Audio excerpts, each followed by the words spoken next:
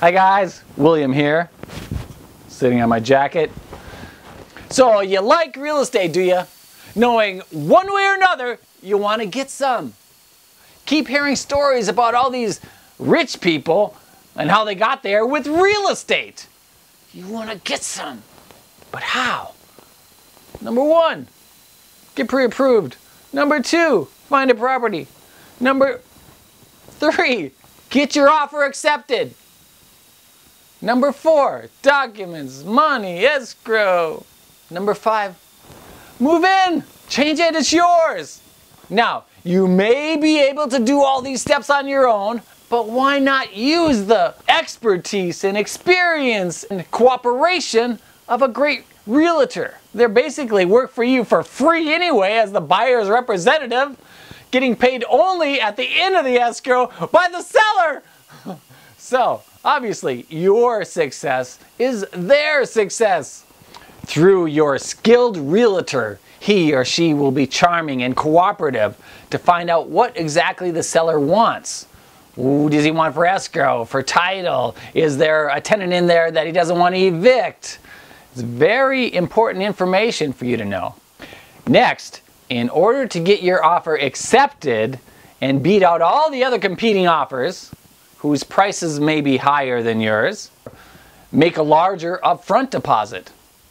Your excellent realtor should be able to find out how many offers they have already on the property, whether the seller's countering one time or whether he's asking for your highest and best offer. Important. Also, you can write a heartfelt letter. It's true. Real estate is an emotional game. Statistics of the recent solds, along with the communication with the listing agent, you will be able to come up with a price. You could remove all your contingencies, which means no home inspections, no zoning, no full lender approval, which means if it doesn't close, you'll probably lose your deposit. You don't want that. What I would advise is to reduce the days of the inspection from 7 or maybe 5 days. That shows the sellers that you're decisive and serious, and they won't have to wait another 2 weeks to find out whether or not you drop out or not.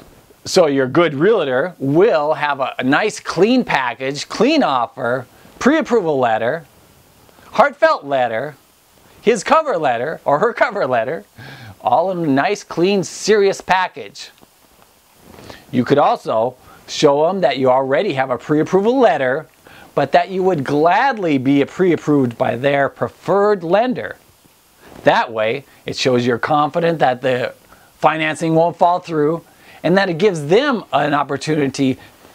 In the end, the sellers and their listing agent want to feel that they got a fair price by good people who are cooperative, buyers who are serious and well represented.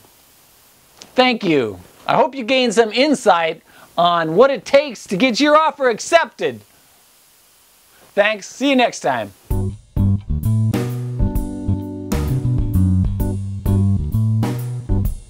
And remember, like it if you liked it, but don't if you don't.